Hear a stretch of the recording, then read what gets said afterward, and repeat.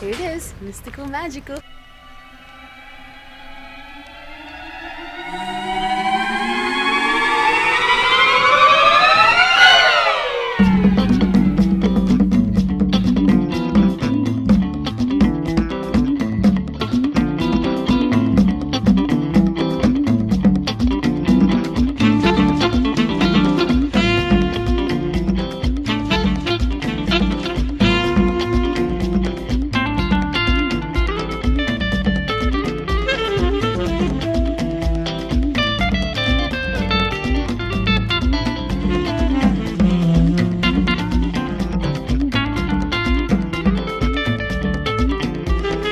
Welcome guys to the yard of Grassroots United, where we built the first Earthship demo here in Haiti. Let's go have a look.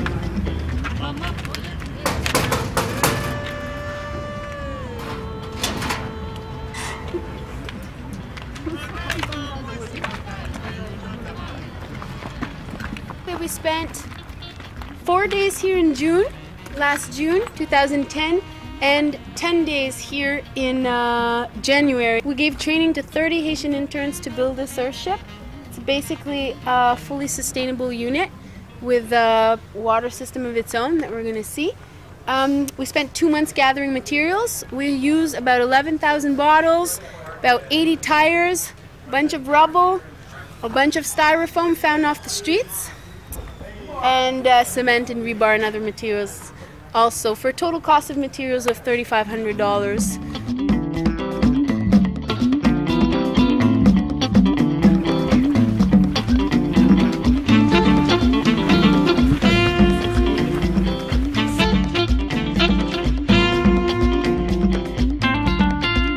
So 4 to 6 people for a start for a fully sustainable unit is a good thing, and basically everyone who wants their own room can proceed to build more rooms like this. It took us in total, we'll say, 2 weeks to build this whole villa. Like, we train the 30 people and they will become foremen to train the next people and the next people. So we're always going to be there with financing and foremen to help people build it. So of course with the Earthship crew it took 2 weeks.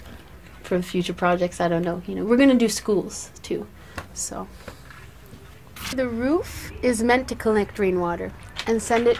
That building there is the cistern that we mounted on tires. So ideally you want all the buildings that you build to catch rainwater. You don't need any extra pipes. You can just mold the gutter with your hands with recycled materials like bottles and cement, and just build a gutter and basically conduct it to the cistern. But ideally every building you make, you want it to catch rainwater and send to the cistern. You want to prevent molds, so you got to keep it away from light at all costs. Up there there's a hole, there's a screen, and the water just drains right into there from the roof, right there. And we just pounded some dirt into some tires, mounted the cistern, and pretty much covered it with a cement wall of bottles, a bottle wall, sorry, with some cement there. This is where the water comes out. So like I said, we haven't put any extra pipes that we didn't need. We tried to keep the cost as low as possible. So when you live in an Earthship, you kind of have to relook at all the products that you use.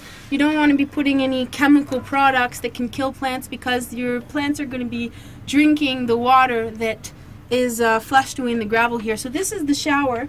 You take water from the cistern to do laundry and shower and all your needs.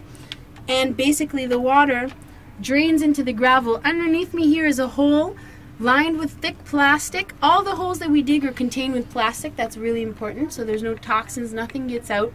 And basically the water just drains into the gravel and comes out. It never stays there. It drains right out into a pipe, going out to the first botanical cell, which is the Greywater botanical cell. So I'll show you guys that. The water drains out into a hole that is dug right under here. Basically this whole platform you see here, there's 2 holes here. So don't get them mixed up. This is the first one here, ends here. Underneath, so that is the Greywater botanical cell.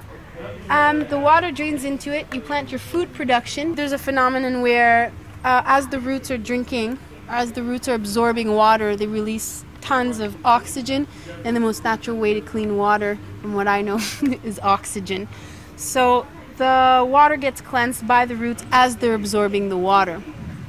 Then there's a pump that's solar powered, enough to power the pump. It'll power, you know, you can charge your laptop, cell phone, have lighting, you know, your basic needs on a little solar panel like that, good for 4 to 6 people. But the pump is connected to the solar panel, and basically the water is pumped with every flush. So let's go check out that. We're just going to follow the water stream.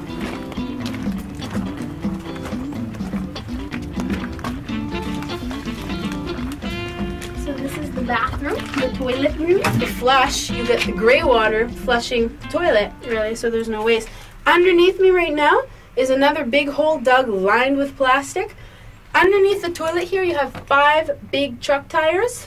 And basically what happens is that the water and the urine gets filtered through the tires. Then you have gravel within the lined plastic. The lined plastic.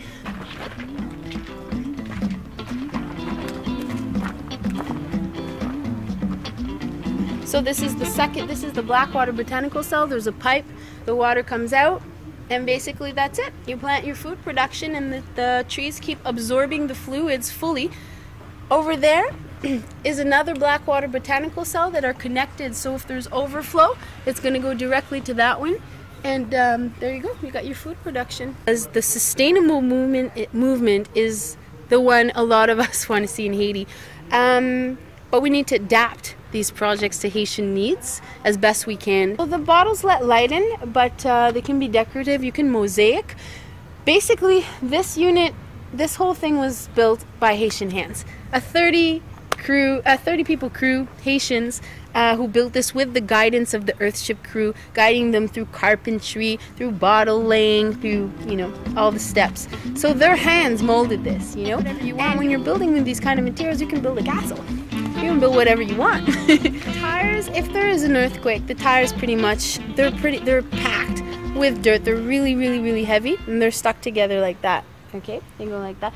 And then there's rebar that comes in the middle, through the tires like that. If there's an earthquake, at the worst, they'll go boom, boom, boom, boom, boom. As for roofing, we keep the roof really light. It's basically rebar domes with chicken wire and plaster.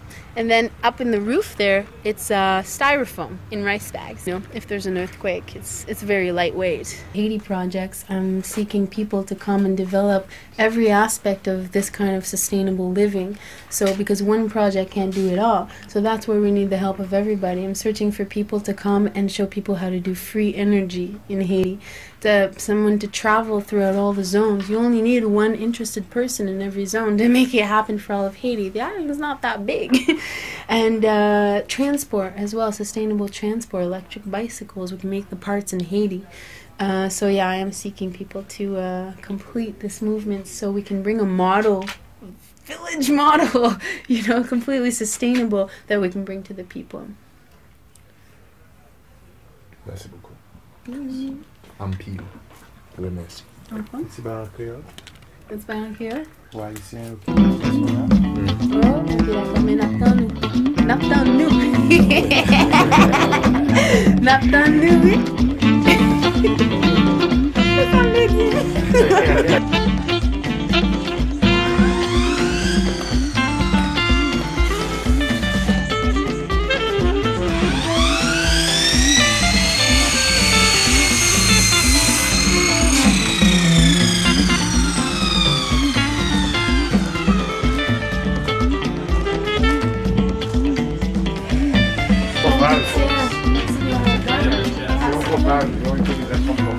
Earthship. Earth. This is it. Legendary Earthship. See that? The future of housing all over the world. Starting here in Haiti, it's like a revolution. Yeah.